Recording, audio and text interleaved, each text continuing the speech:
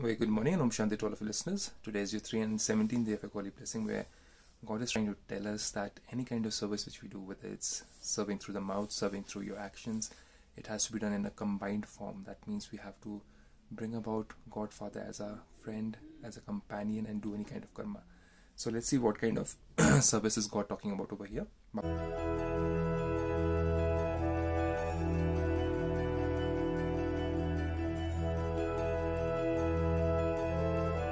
Says, may you be in a combined form and bring souls into a close relationship by serving in your combined form. When two people, strong people are there, or let's say you are there and you have somebody who is very powerful, very strong, whether it be in a business, whether it be in any organization, you feel comfortable, you feel powerful also.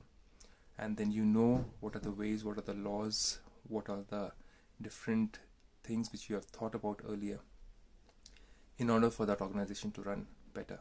Here too God says, if you combine yourself with me, if you take me as your companion, as your friend, while doing any kind of karma, or while making any plans, setting any new plans, or helping other souls out, if you combine me, then it's going to be a complete form of service.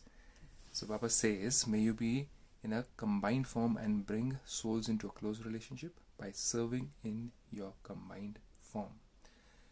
Let's get into the explanation. By your simply serving with sound. Sound means through words, just like I'm doing through words. I'm sharing this knowledge with you. This is combined form. This is not combined form if I'm not in complete connection with God. If I'm just talking about the knowledge, if I'm not meditating and talking about the knowledge, then it's not combined form. So by your simply serving with sound, subjects are created. That means those souls who are just going to be there with you for a very short period of time, or they'll be there interested, they'll come and go. Those kind of people who won't be there with you in your army of service. So what kind of souls do you want? Who understand this deeply, who understand the cause of God deeply? You just want those people who are just superficially with you, but they are not there with you when the tough times come. So God says those are known as subjects.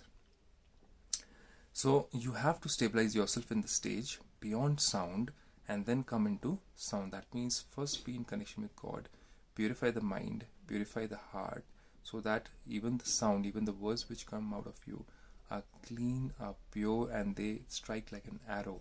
And not just subjects are created, but your own people, the closest people to you, are created. So then Baba says,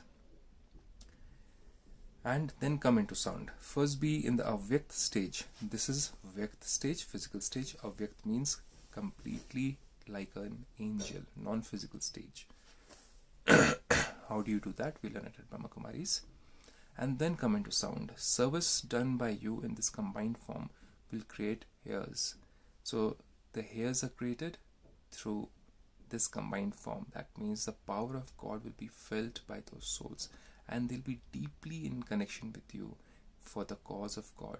But those souls who don't get the service done by you, and you just tell them through sound, you're not in connection with God, then those souls will not become your heirs.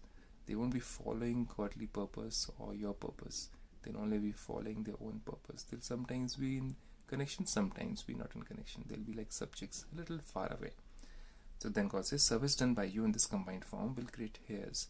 Souls impressed by sound will hear many types of sound. They'll hear those things on the basis of what they want to hear. But when you are in connection with God, when you're in combined form, then they'll hear exactly what God wants them to hear through you.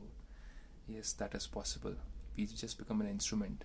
We're just sharing godly knowledge, just like an instrument, without having our own intellect, without having any kind of mixture in a mind and a heart. That means completely clean. That's why combined form.